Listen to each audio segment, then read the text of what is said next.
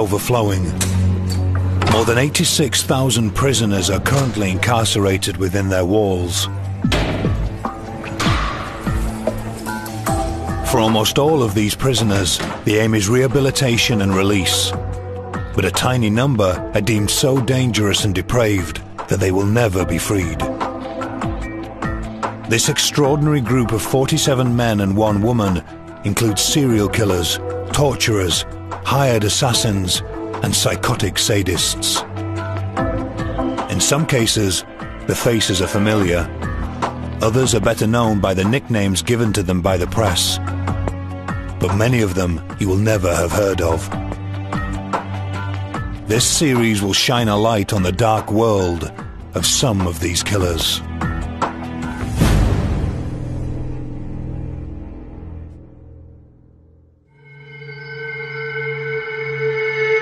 This is Arthur Hutchinson, the man guilty of a wedding day massacre. To wipe out one family is an indication of just how dangerous this man is. It didn't matter who got in his way, because they would destroy them if they were in his way. A man with a disturbing past. He used to rape me. That was terrified. They call some people animals, but animals are not like that. You know, I mean, no, he was inhuman. A fugitive who would become the most wanted man in Britain. It's not very often that you get an entire family, almost, killed in one fell swoop. And would taunt police with a series of bizarre letters and phone calls. I sleep by there and I travel at night, so I'm not going to give myself up. I, the fox, he loved it. This is someone who'd switched off the humanity. All he thought of was what he wanted. He would take.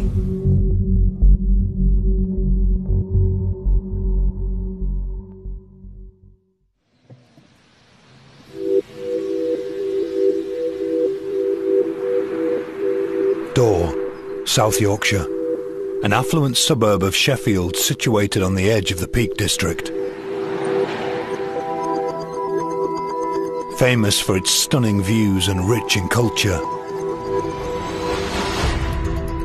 But in October 1983, the tranquility of this quaint village was shattered by a crime that shook Britain.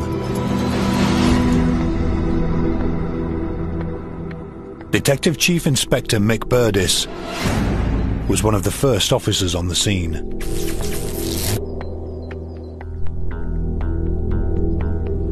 Well, I was working in my office in the middle of Sheffield and received a call to say that some bodies had been found in a house by a workman who had returned to remove a marquee following a wedding function that had been held at this particular house. Mick Burdis had investigated dozens of murders, but nothing could have prepared him for the horror inside this house. Scenes have an eerie feeling to them, so we found it very, very strange, and also horrific, because when we did find the 3 bodies, they had suffered very, very severe and very savage injuries. Virtually an entire family had been wiped out. A mother, father and their son lay dead, and a teenage girl had been subjected to a vicious and prolonged rape. Police had never seen such savagery, and what made it more sickening was the attacks had happened just hours after the eldest daughter had celebrated her wedding in a marquee in the garden. A tragic twist that would make the investigation especially difficult. We had about 400 people connected with the actual wedding, with guests and with the friends and associates, and the people involved in catering and in photography and all the rest of the trappings that go on with weddings. So we had very, very rapidly developed an enormous inquiry. Now the killer had vanished. No one knew where or when he would strike next. There was a lot of fear in the area, a lot of fear. People were quite terrified by what had happened. He'd quite clearly been prepared to murder 3 people totally unnecessarily, and there was no reason to think that he wouldn't do the same again. With a killer on the loose, these horrific murders quickly became headline news.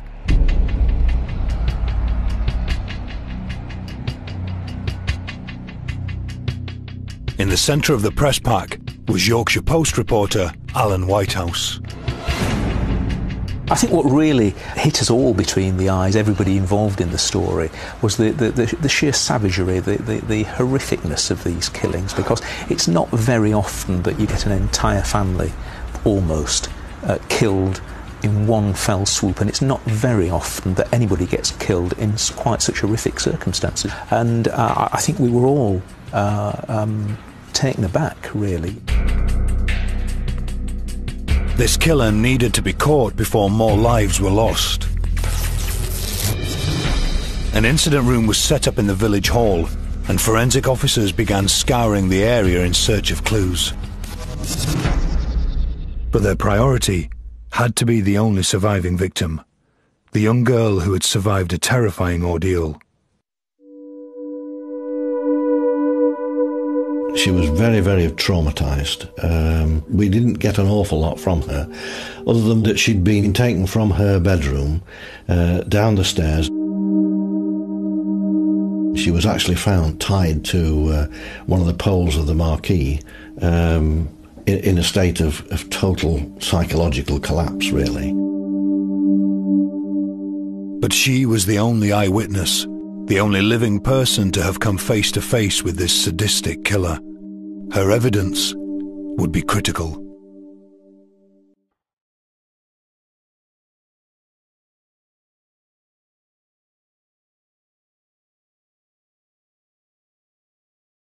Vic Brough was the man tasked with talking to the girl and sketching her memories.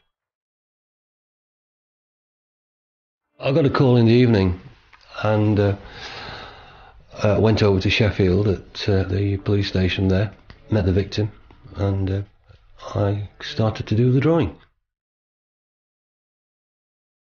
She was really traumatised. Sometimes you have to switch off, you know, and I just got my head into the drawing, and that was it, you know. I just did it.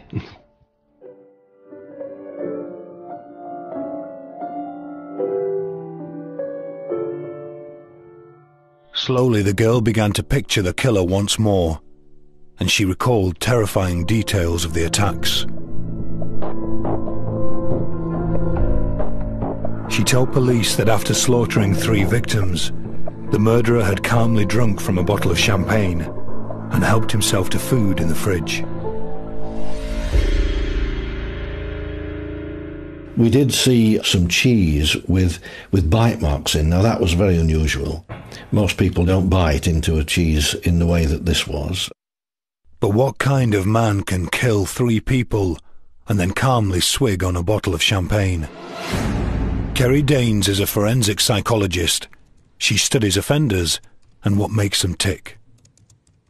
Hedonistic and entirely callous. To my mind, this is somebody with an extremely abnormal and probably highly psychopathic personality, because this is somebody who is not only capable of breathtaking violence, but he literally revels in his cruelty. But could these actions trigger his downfall?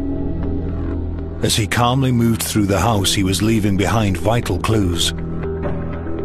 Officers found a fingerprint on the champagne bottle, and they also thought they had found the killer's blood, suggesting he might have injured his leg.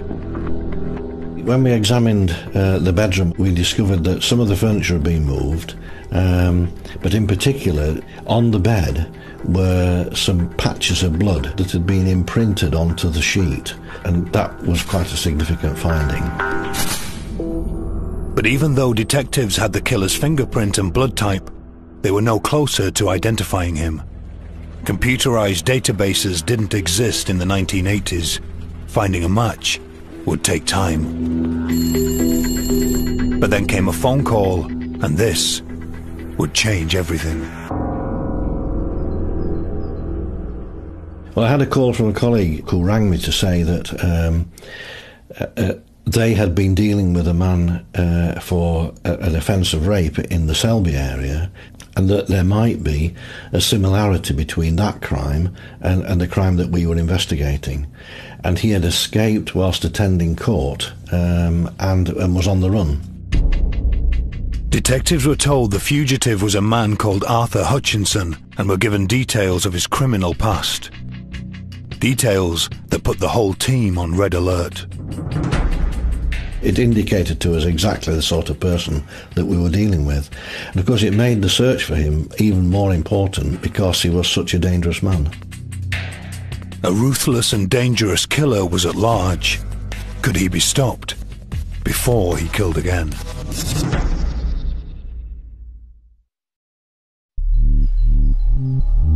In South Yorkshire, the hunt was on for a brutal killer, a man who had butchered a family of 3 and raped a young girl at knife point. A man who appeared to have no guilt or emotion, swigging champagne in the midst of the bloodbath. But this was a mistake. Forensic officers had found his fingerprint on a bottle, and now a detective from North Yorkshire had arrived, claiming he knew who the killer was. He was a criminal called Arthur Hutchinson, who had recently escaped their custody. Crucially, the visiting officer had his prints. He brought with him their sets of fingerprints that they'd taken at the time of his arrest. We at the same time were undertaking our own fingerprint examination, particularly on the champagne bottle in the kitchen. And we discovered a fingerprint on there that matched the fingerprint that they brought with us. The print on the champagne bottle placed Hutchinson at the scene. But was he the murderer and the man who had subjected a young girl to a terrifying rape? The artist's impression would be critical. She said he got curly hair, a little bit of stubble on his face. She did say his nose was slightly bent, Roman, maybe had been broken at some time, I don't know. As she was describing the eyes, I had to make 1 or 2 alterations because it's the eyes that really make the person look as they are. But it was quite detailed. The actual information she gave me was very good. After several hours, the drawing was complete. It was compared to the custody photo brought to the incident room. The similarity was remarkable. We expected them to look similar, but we were amazed at how close the resemblance was. Her drawing really was as accurate of a picture of Hutchinson as you would have got. So we knew then that we were looking for Arthur Hutchinson. But detectives still had no idea where Hutchinson had gone, and this was a man who was used to hiding from the police. We'd now got a man who'd been on the run for a few weeks. We'd no idea where his connections were and his locations were and where he was hiding. So it brought with us great relief in terms of identifying the person, but it also brought problems in trying to identify where he was and what he'd been doing in the meantime. Detectives needed to understand more about their killer. Who was Arthur Hutchinson and what had triggered such a brutal crime?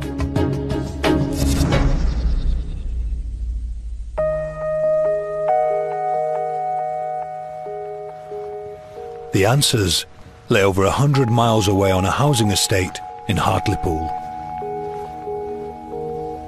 Well, this is the edge of the Out Manor estate, Hartlepool.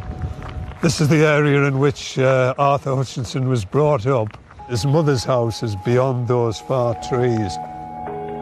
Detective Chief Inspector Dick Copeman worked with Cleveland Police for 20 years. Arthur Hutchinson was a name he knew well. Round about 17-year-old, he started committing petty crime. theft of motor vehicles, changing the licence plates on vehicles. Just a bit of a Jack the Lad. Nothing to make him stand out from a lot of other petty criminals. But in his early teens, Hutchinson began working as a farmhand, and fellow workers saw a disturbing side to his personality. There was an undercurrent all the time, and you could tell he wasn't genuine. That's what I would say. Even more worrying was how Hutchinson would be seen hanging around the village, armed with a large stick. About 5 foot long, about 2 inches thick at the butt end and tapering up, and he used to hold it like that. And it wasn't a walking stick. There was no possible way why he should carry such a thing. I've never seen anyone else carrying such a thing, and that told the story, that inwardly he was violent. Hutchinson would also lust after young girls in the area, and when George told him to stop, he showed his true colours. He wasn't a nice person to speak to, but of course I spoke to him one day when I was annoying him. I didn't want to provoke him because I could see he could be nasty. He said he could kill me with one blow. In his teenage years, Hutchinson was convicted of a number of burglaries and vehicle thefts. But there were two sides to Hutchinson. In his mother's eyes, he could do no wrong, and was able to charm other women too. He had the reputation of being a ladies' man. Like the girls, was classed as a bit of a charmer. One person who witnessed this side to Hutchinson was his half-brother, Dino Reardon.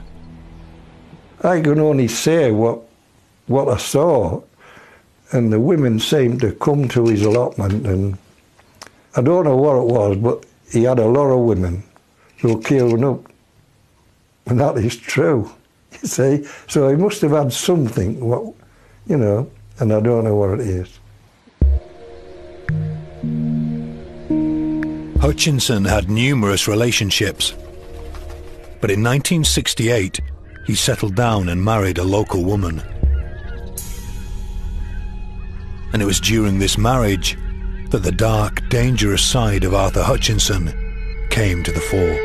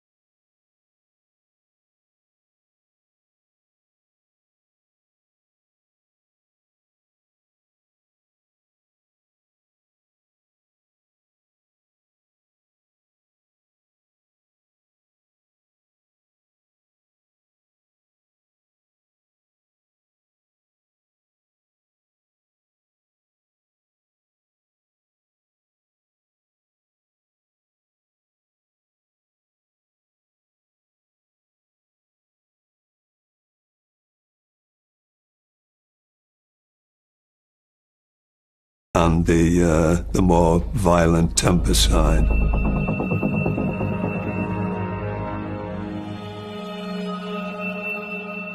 The marriage lasted just 3 years, but Hutchinson continued to get in trouble. He amassed a number of convictions for sexual assault, theft, and possession of weapons. In 1983, he was behind bars, charged with a brutal rape. But he would never be tried for this offence. In September, he arrived at Selby Magistrates Court with just one thing on his mind. I was given to believe that he'd asked to go to the toilet. He was allowed to go to the toilet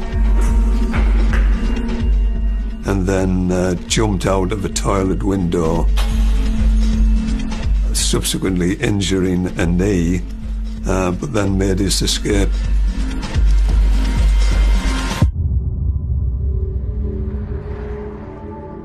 Hutchinson was on the run,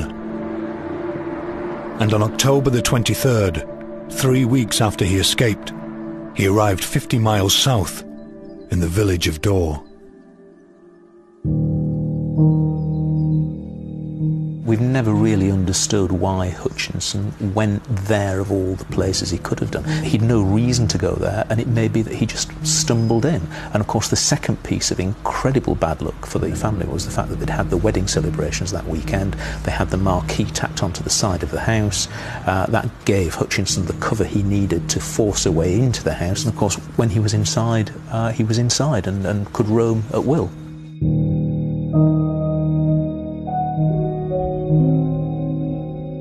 It became obvious as we were assessing the scene itself that the attacker had focused on the girl and had decided to kill in order to make sure that his activities with the girl weren't interrupted. Hearing the commotion, the bride's father came upstairs and found himself face to face with the killer. We discovered the body having fallen down the stairs, having been stabbed, and then the body of his wife at the side of the bed. She'd put up quite a fight, so there was some resistance offered, but I'm afraid it was to no good. The attacks were really, really savage attacks. The depth of the wounds indicated there'd been a lot of force and a lot of brutality involved in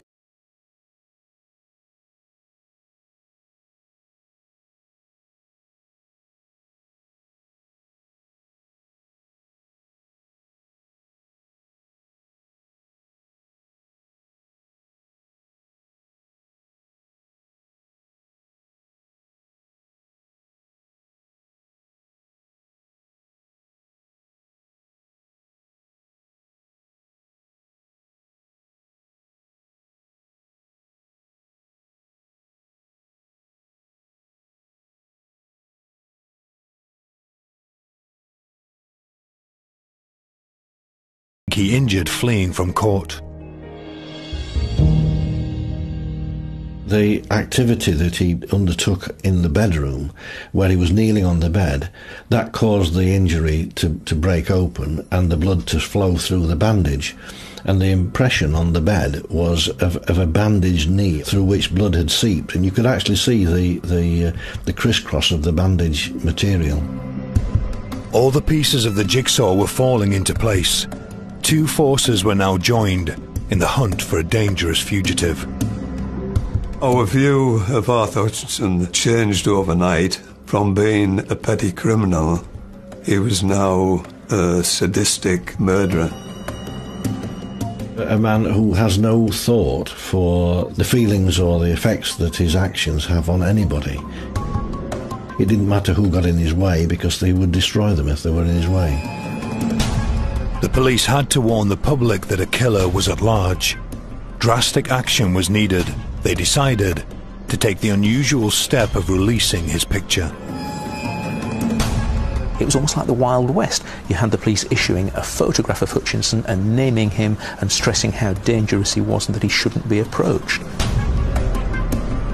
Suddenly, he was catapulted from being a small-time petty crook to being the most wanted man in England. But what detectives didn't know was that Hutchinson would love this publicity. The case was about to take a bizarre and sinister twist.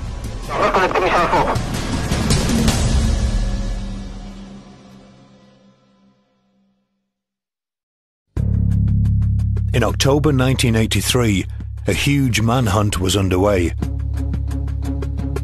Detectives had released a photo of a suspected murderer, Arthur Hutchinson, a man who had killed 3 people and raped a young girl. As news spread that a sadistic killer was at large, so did the panic. The fear spread like a ripple. First of all, Dorr and Totley in Sheffield, and gradually, as it dawned on people that Hutchinson was long gone and nobody knew where he was. That's the key thing. You saw women afraid to go out by themselves, changing their routines, changing their habits, having boyfriends and husbands pick them up from work. Exactly as happened during the hunt for Peter Sutcliffe. Detectives in South Yorkshire believed Hutchinson had fled the area. Now every force in England was on the lookout for a dangerous murderer. None more so than DCI Dick Copeman in Hartlepool, the officer who had dealt with him 2 decades earlier. We were, to be honest, quite surprised that he'd committed such a heinous crime. But obviously when we were informed, we then set up a full surveillance operation. DCI Copeman and his team were on red alert in case this Hartlepool lad came home to the housing estate where he grew up. We have the fields behind us, in which I'm sure he played as a small boy. Like any other boys of his age, I've no doubt that they would be building lairs and dens in the wooded area behind us. But he knew the fields and the farmland like the back of his hand. Hutchinson had gone to ground, and detectives were beginning to realise that this fugitive was not going to be easy to find. He always had this thing about survival training, hiding himself out in the countryside. So that's the type of character that we knew he was. One of the areas that we'd asked the public to look out for were places that might have been used as a den or as a hideout, and we did get quite a number of sightings of caches of food and other indications that someone had probably been sleeping rough.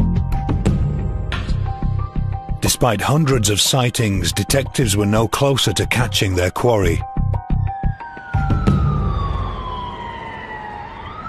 But then came a development that changed everything. I was in the newsroom, I'd been working on the story, and then this letter just arrived. And I read the letter with something approaching disbelief.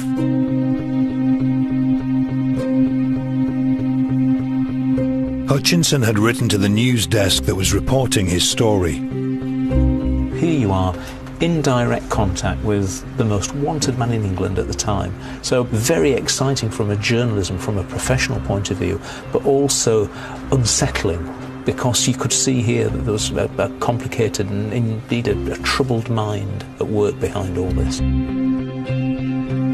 He warned them to stop writing about the hunt, and even denied the murders. But most startling of all, the killer had given himself a nickname. Hutchinson, the fugitive who was running free, hiding in lairs and dens, had called himself the Fox.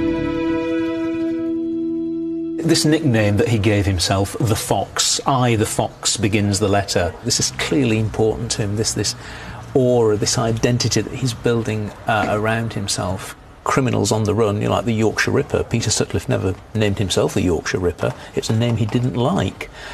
For someone to give themselves a nickname, that's just so unusual that immediately gave this letter a real significance. You know, you felt you were dealing here with somebody who perhaps wasn't entirely in touch with the real world.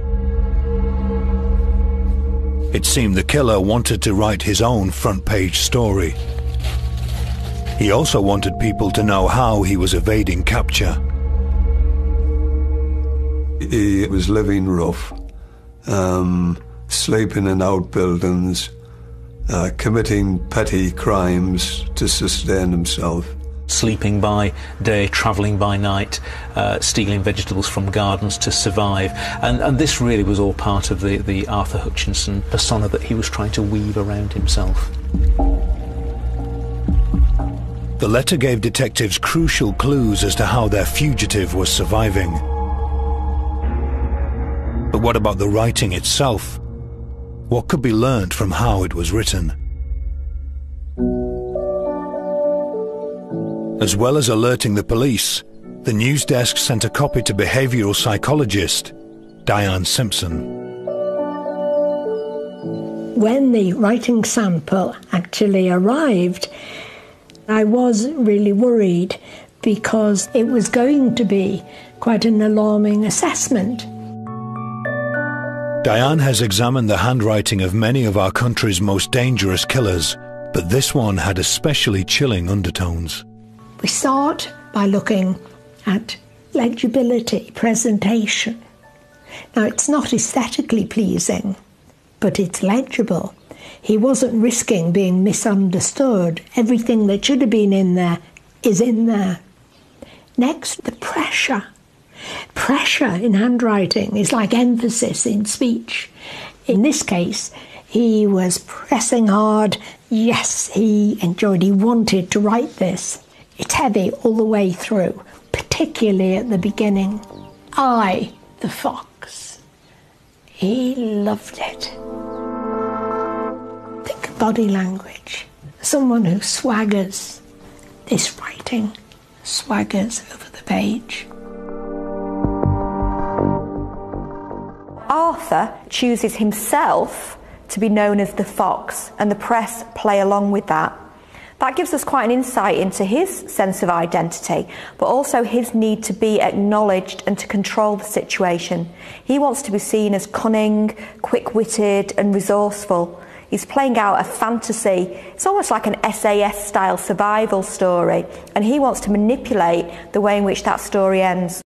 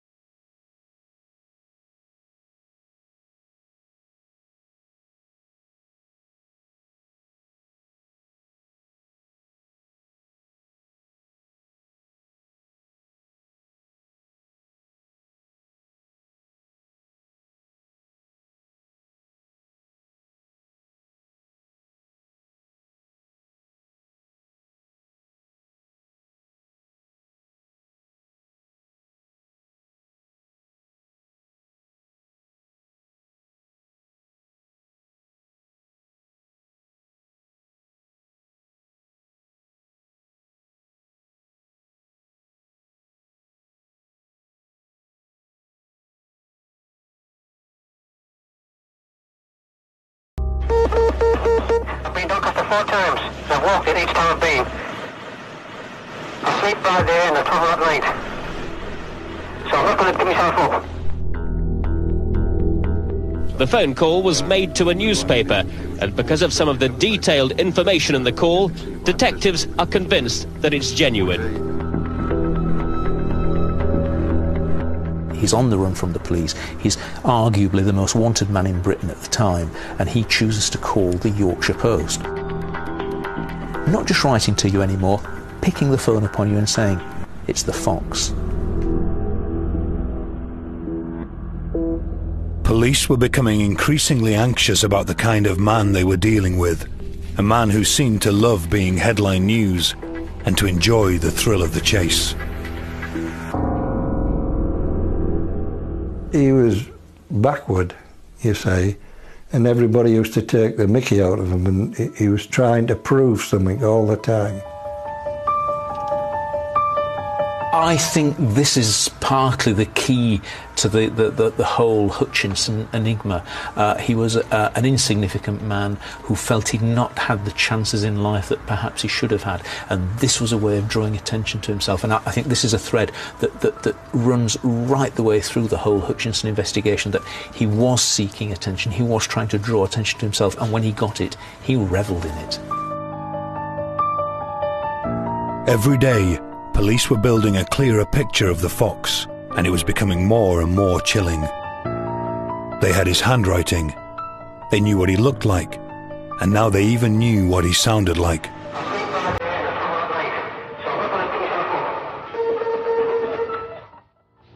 But they were still no closer to catching him, and the fox knew it.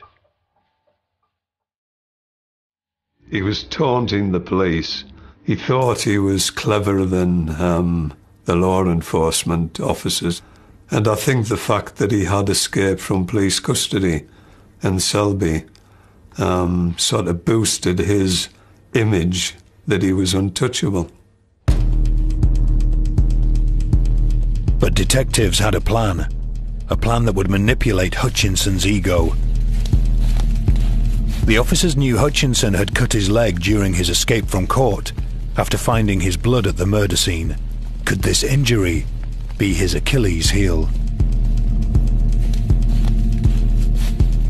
During one of the broadcasts we gave to the media, we'd indicated that this injury to his leg may well be tingling, it may well be causing him trouble, and it could well become gangrenous, and he could lose the limb and probably die. They hoped this would make the fox doubt his own invincibility, and like a wounded animal, he would be driven back to the place he felt safe, the fields where he played as a child, and to the mother he loved. I think he was very close. His mother, Louise, always said that he was her favourite son. He did seem to gravitate back towards his mother's whenever he was in trouble. Officers would use his mother as bait. They hoped he would be desperate to see her one last time. And it seemed their plan was working. Officers tapped his mother's phone, and Hutchinson called home.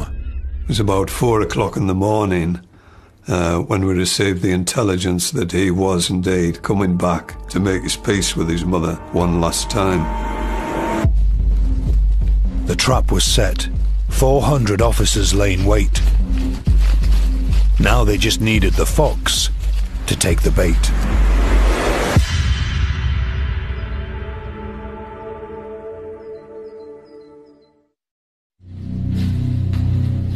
November 1983.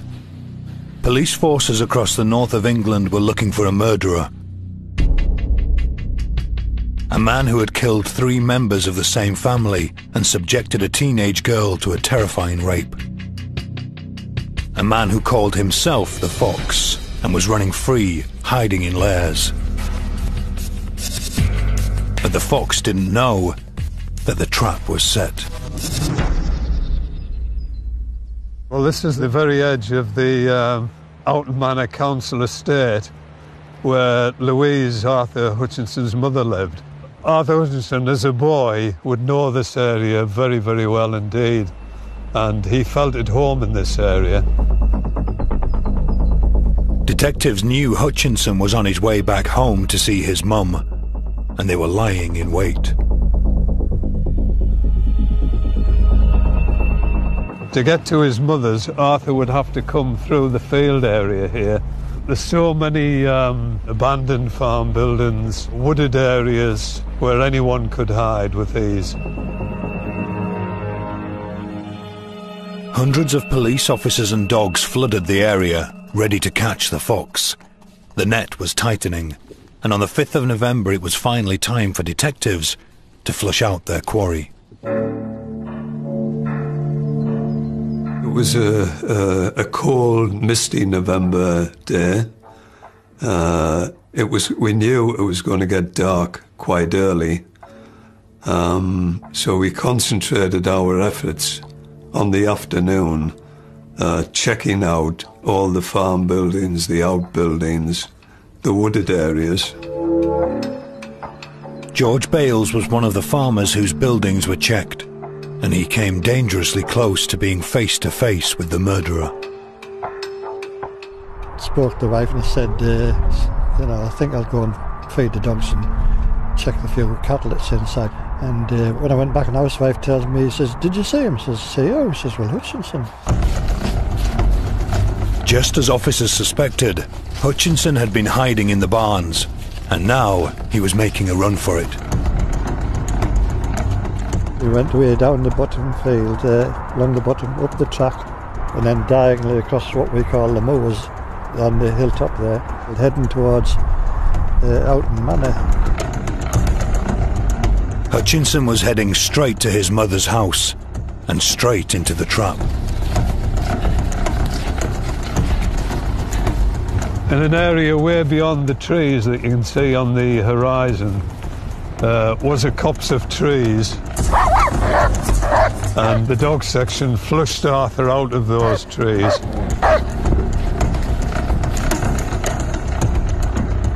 But Hutchinson wasn't going down without a fight. He pulled out a large knife and made one final run. He ran over 2 or 3 fields, and it was then that the net of police officers closed in on him. Eventually the dog section, in fact, brought him down and arrested him.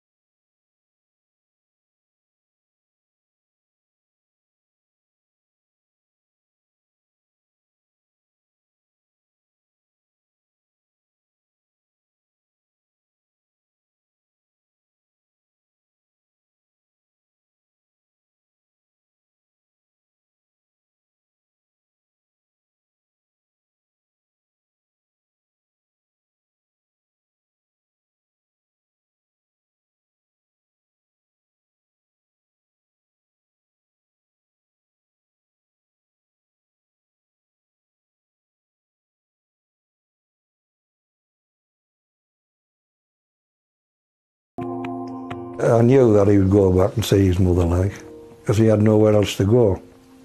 He was a mummy's boy, say. But this dangerous fugitive had one final surprise in store, which showed the lengths he'd gone to avoid capture. He was taken to Stockton Police Office under arrest. His mother, Louise, had requested that she was able to see him. She exclaimed that she didn't even recognise him as being her son. He changed his appearance so much. This is a picture of Hutchinson just before he escaped. And this is the picture of Hutchinson on the 7th of November when we'd arrested him. I don't think I would have expected the public to be able to identify him from the pictures we'd circulated. On the 14th of September 1984, Hutchinson was found guilty of the murder of 3 people and the rape of a teenage girl. Crimes that were both terrifying and brutal. And crimes that earned him a place on the short list of prisoners who will never be released. Many of the other criminals that I've dealt with have had feelings of remorse and have regretted to a large extent the actions that they've committed. Not all of them, but certainly most of them have. Arthur Hutchinson didn't have those sorts of feelings. I think what he did was, I don't know, it's terrible. They call some people animals, but animals are not like that. You know, I mean,